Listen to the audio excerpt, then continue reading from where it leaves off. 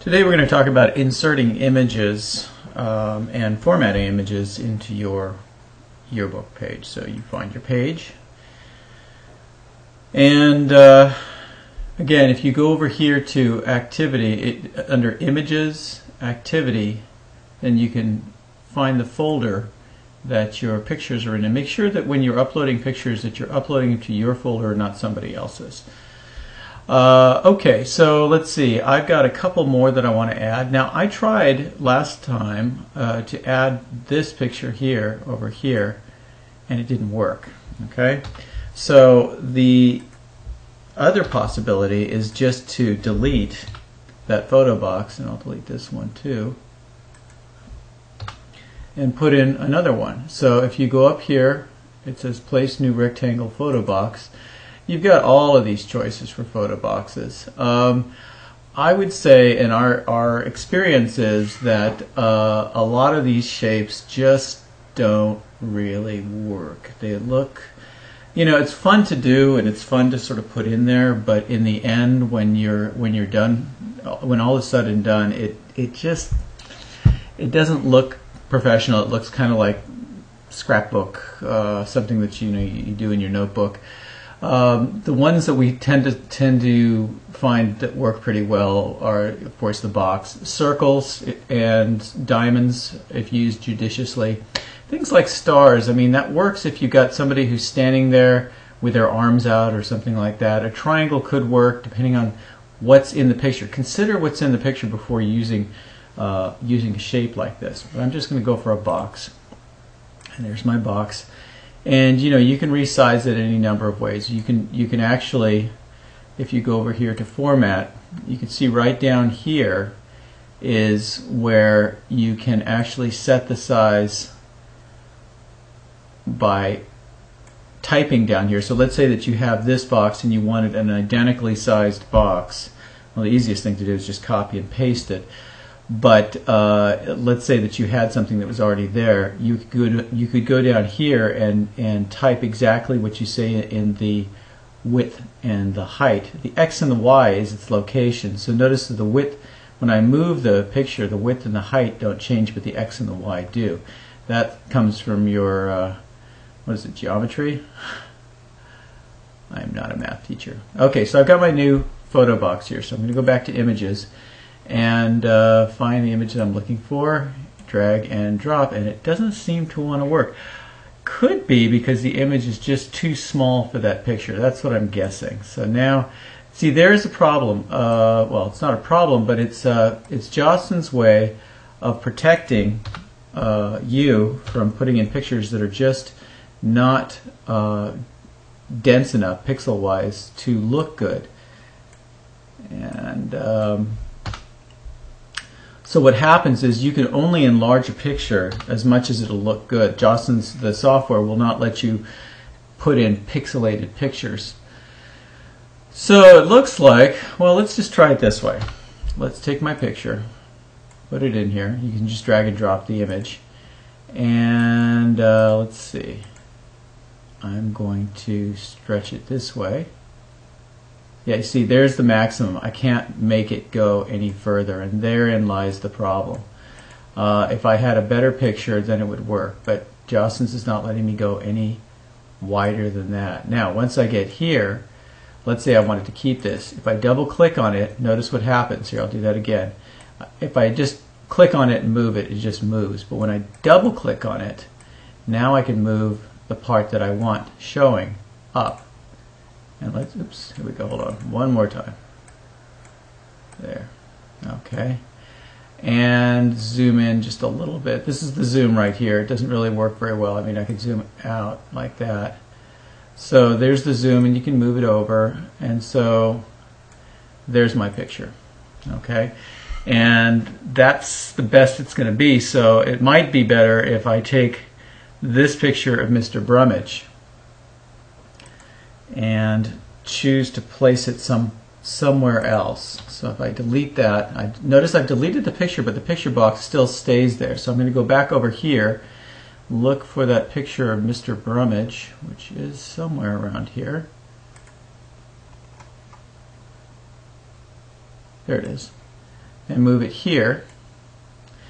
And that works out really well. And so then this picture, I'll just delete this, and I'll just drag and drop that right down here, and there it fits perfectly. So now I've got my cycling montage. Now I've got a couple others I want to add. I'm going to drag and drop my daughter Samantha right there. And let's see, there's a picture of Samantha and I in the car, I think. Well, I don't see it right now. Well, here's a picture of me folding order forms. And again, my head's cut off, so if I double click on it, I can move it down a little bit. Or what I can do is I can delete this one here. Oops, that's a whole box. And make this larger. Double click, move it over. There's me folding order forms. Do I want the picture? Do I want the copy in the picture? Probably not. So there you go. Now, other things that you can do with photo boxes. Let's zoom in on the one with Samantha here. If you click on the image, it'll zoom in right where you want it to. And if you go over here to fit, or excuse me, zoom, click on that, and then I'm going to go down to 200. And so there you see Samantha is right there. It's not off somewhere else on a different page. Now, some of the things that you can do, if you go over here to Format, a stroke is the edge of the picture. So you notice I have a 0 stroke, so it means I have no border. Okay, so if I want a stroke, I can put a 3 on there, and there I have my black border. Now, of course, I can choose any color I want. Well, in fact, here we go. So we haven't come up with a color scheme yet, but so I'm just going to pick a random color. I'm going to pick green. Oops, missed it. And it's called Holly. Okay, so you can see there that the picture has got a stroke on it, or a border. Okay, and you can use the arrow key, by the way, to move things around. Here I'm using the arrow key. So it's not as exact as doing it this way, but it certainly makes it a little bit faster and easier.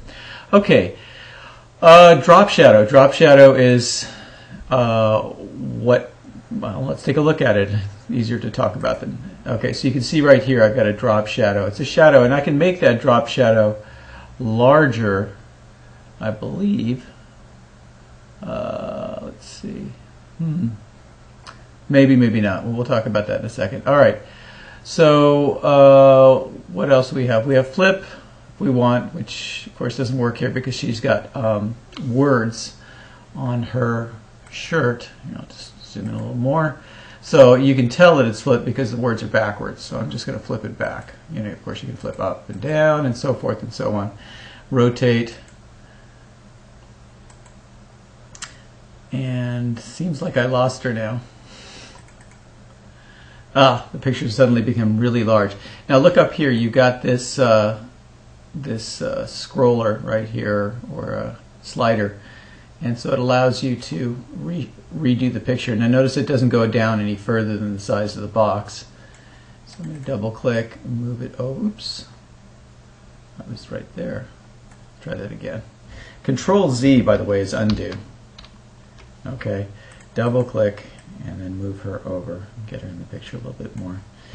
Okay, so let's see. Now this thing here, sometimes you'll have pictures that you'll want to overlap, and this allows you to put pictures, like for example, to the back. Of course, you can't see it if it's in the back, so I'm going to bring it here. This one, bring to front. Okay, and then you have the other ones, bring forward. The difference between bring to front and bring forward is bring to front brings it all the way to the top.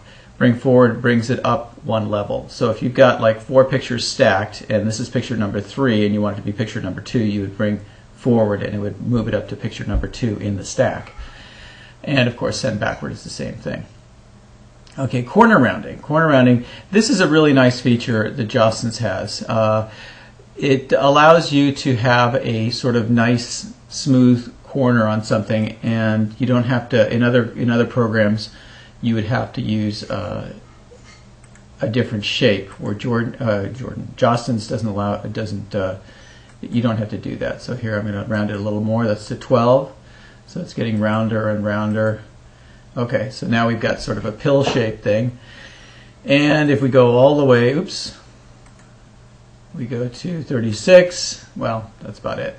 Okay, so you can round corners if you want. I'm going to put a slight rounding on my corner. I can change the shape. I don't have to get a new shape. If I want, I can go to the Pentagon. Odd looking. It might actually work, but again, I wouldn't use, you know, what would be cool about using this shape is if you made a circle with those shapes so that you had the same size going in a circle. That might work. That might be something interesting to do. But just as it stands by itself, let me zoom out for a second. Here, hold on. It just doesn't look right. Okay, there's just something wrong about it. So I'm going to Control Z to bring that back. Oops, too many Control Z's. Control Y, by the way, is the opposite of Control Z. It kind of jumps you back. Cropping, again, cropping is just what you do when what happens when you double click. It's a matter of you can choose to center it or do whatever you show whatever portion of the picture you want. Okay, so let's see, what have we forgotten here? We've got rotate, we've got all that. Tint and transparency.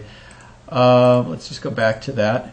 Transparency, if you want to be able to see through the picture somewhat. I guess if you have letters behind the picture, that would be useful. Like if this were, hold on, here, or I made this one giant picture here so that you could see the picture behind the letters. So if you had something going on, but you wanted the words to really stand out more, although this doesn't look very good, but that would be the reason that you might want to do something with transparency. I'll move that back. Tint, as you can see, it does make something lighter, so it doesn't make it transparent, it just makes it whiter. Okay. Now make background. That I need a bigger picture for, but that also works for colors. So let me just here, let me go back to fit. Let's say that I wanted a solid colored background. What I would do is I would go up here to place new rectangle shape, click on that, and choose a color. Let's say I want this one, and if I click on make background, it turns that box into the entire page color background. I may or may not keep that. I don't know. You can also, here, let me undo, Control Z. You can also, again, just make sections of your, this is a shape now. Make sections of your book a certain color. Now, this is where I would go back here to send to back, and that would bring my pictures forward again. So you can use that. You don't have to have one of the Jostens elaborate backgrounds. You can create your own background with pictures if you have a picture large enough. Most of these were taken with an iPhone. In fact, I think all of them were taken with an iPhone, so I don't think they're big enough to make a background out of. Let me just choose this one and see what happens when I do that. Oh, there you go. So you can, if you want to, make a background with a photo. I don't know what the quality of that would be. Let's just zoom in and take a look. Okay, so you can see it's rather pixelated when you get up close. Yeah, look at my arms. They're just it just doesn't look good. So if you're going to do a background with a photo, you're going to want to do something. You're going to want to pick a photo that's of very high quality. And let's see. Control Z. Another thing that you might want to do before you make the background is I don't know about maybe making it transparent or making it run the tint up so that it's much lighter. Let me go back to fit, and then if I choose to make that a background, I'll do make background again. Notice now it's not it's there, you can see it, but it's not overwhelming all of the other pictures or the text. So that's your basic intro to formatting images.